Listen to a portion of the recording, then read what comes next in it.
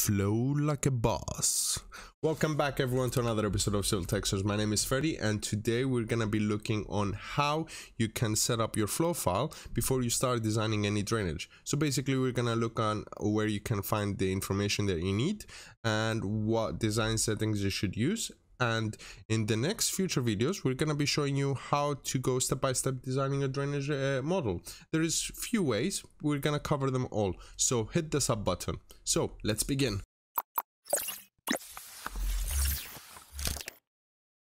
First things first, we need to grab our information. We need first our area, impermeable and permeable areas. Then we need our M560 and R ratio. Then we need our SAR and soil type and hydrological region. And then we need to know our climate change percentage. Now, I've done a previous video on the climate change percentage. I'll leave a link in the below, or it should pop up a notification up. So you can click on it and watch it. Now, if your site was Brownfield, again, watch the Brownfield video that I've done previously. So, to start with, let's assume that you got your areas, impermeable and permeable areas. What you need to go ahead and do is go to UKSuDS website. I'll leave a link in the description below. And then we need to go to Tools and Surface Water Storage Volume Estimation. We're gonna select our location. I selected my office, Mikkel. And then what we're gonna do is we're gonna go down here, grab our SAR, M560 and ratio R. And then we have our hydrological region. So we're gonna go to our flow file. We're gonna go to simulation settings. We're gonna type them in. So we've got a SAR of 20. We've got a ratio of 0.4. Then what we're gonna do is we're gonna put our return periods. So 1, 30, 100. And the climate change, let's assume for the sake of this video, is 30. But you should watch my video that I've done before on climate change so you can get your climate change. Then what we're gonna do is we wanna calculate our discharge rate. Now let's assume this site is Greenfield. So let's put our return periods that we wanna calculate. And then let's click the check discharge rates and then let's click calc. Now our site is Greenfield. We can use the IH124 method. And let's say our positively drained area, which is your impermeable, is 1 hectare.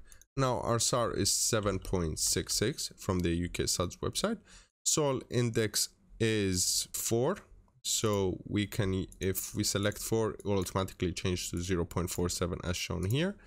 And region, we are in region 4. If we hit calculate, it will calculate the Q bar for us, the 1 year, 30 year and 100 year return period. Now if we hit OK, so now let's go check our discharge volume. So we need to input the information of the previous development, is a pre-development discharge, because the reason we want the volume is because the SFRA, the EA and the Serious Ads manual, I think all of them agree on the same principle, that the volume that leaves your site before you develop it should remain the same or even less. Now that is difficult to achieve without infiltration.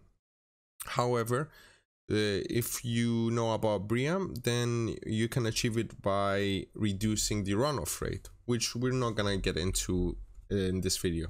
So we're gonna put our previous site's characteristics. So it was like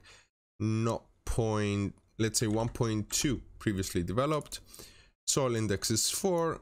We calculate our catch wetness index, and then we return period 100 without the climate change. So we hit calculate. And we hit OK. Then we're gonna do a quick storage estimate.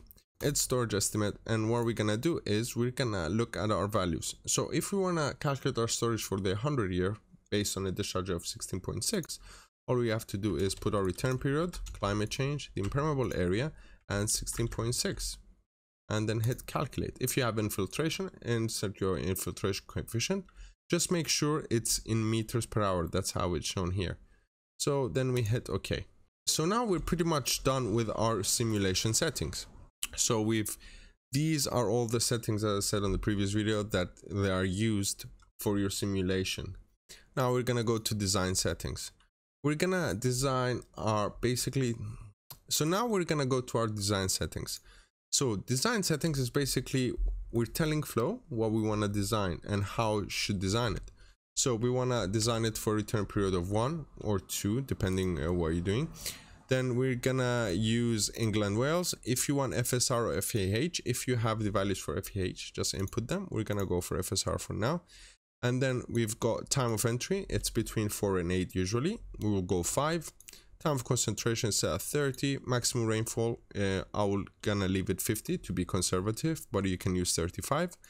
Cleansing velocity, you can get it from the Source for Adoption volume 7, I think, and 8. I think 8 has been enforced since April. So for the water is 1. We want to connect from level to soffit, and we've got minimum backdrop height and preferred cover depth, which is again based on the Source for Adoption. Now you're pretty much set to go.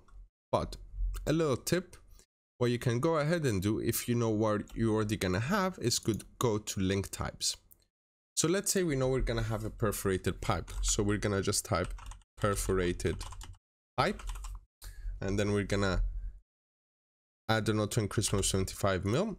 Now, perforated pipes can be shallower because they would be in a French drain. So we can have a cover depth of 450. That's based on the Source for Adoption 7. It says like if a pipe is in a area that no cars will be parked on it, is 0.45 cover. We can have pretty flat because it will be in a type 1 material. So basically we don't want it to have it too steep. We want to have the material flat so it can fill up. And then we can say follow the ground. So it'll be like 500, like it will be following the ground. And then we can leave the velocity as 1. We can start the diameter from 150.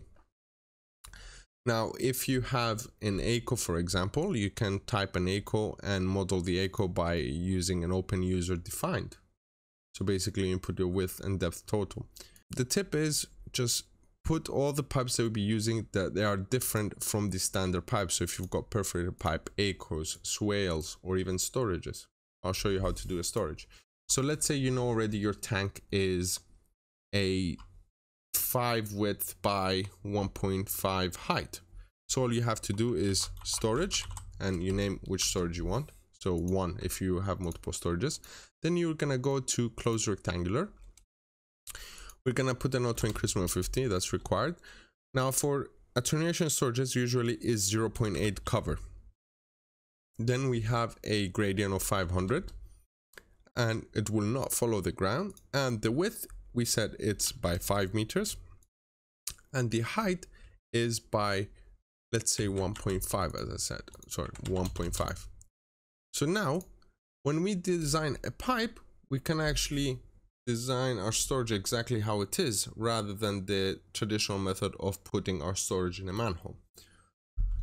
And you can do the same with pipes. You've got an adoptable, but you can just type private and model or PPIC or Tegra. Basically, so you can, if you want to go into the nitty-gritty and design everything exactly as it is. You can even have gullies, for example, and just like give the dimensions of the gully, and when you put the gullies and connect them into a manhole, you can model that as well. So to recap, we went through our simulation settings. So basically all the values that we'll use to do our simulation analysis. And then we've input all our design settings, so Flow can know how to calculate things for us. And then we went into the manhole types and link types, so we can have them ready. So when we're defining our network, we can just drop down and click on them. So I hope you found this video useful, and I'm gonna follow it up with a tutorial on how to design actually your drainage network. So if you've got an existing drainage network that somebody designed and you just have to model it, we're gonna do that. And don't forget to like, share, and subscribe, and I'll see you next time.